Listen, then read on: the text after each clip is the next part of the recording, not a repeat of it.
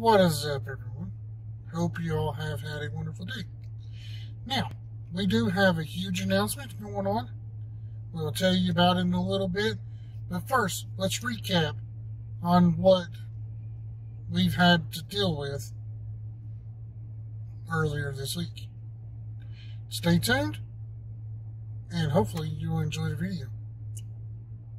Got my little baby up here in my arms. Just wanted to let you know we're going to be leaving in the morning for Nashville, Tennessee.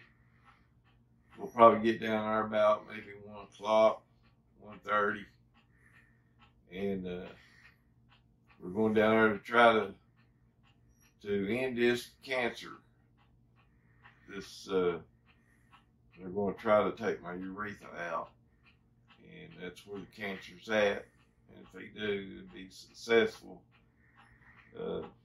I'll be cancer free. Anything else you want to add?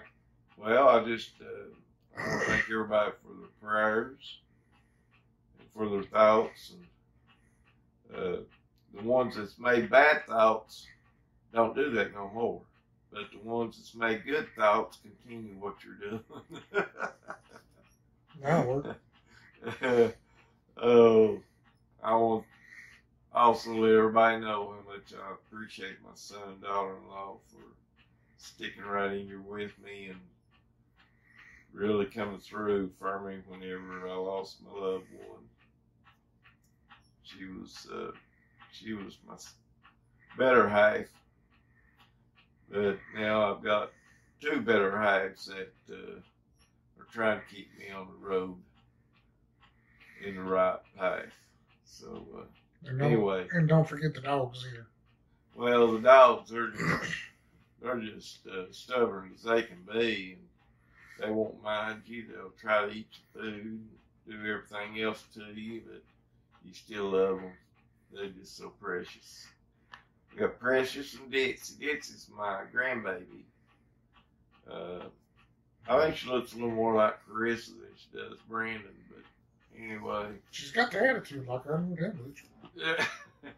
She's got devil ways, let me tell you. Dixie, we named her Rod. Well, anyway, we're all family, and that's what's important about it. Part of our family may be up in heaven, but we've got that goal to be there one day to have a grand reunion with all of them.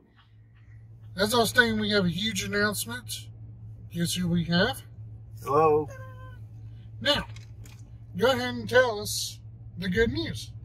Well, we went down and had our visit at Vanderbilt, and the doctor come in and he looked through the scope, and he said, "Terry, you're cancer free. No more chemo." So I want to thank everybody for all the thoughts and prayers. It's really paid off. I believe the Lord just straightened it out on his own. It sure has made this week a little better. We have seen a lot in the past year and a half with the virus and everything. You all know. But everything's looking forward. We're just keep on going. So you heard it first. Now, moving on.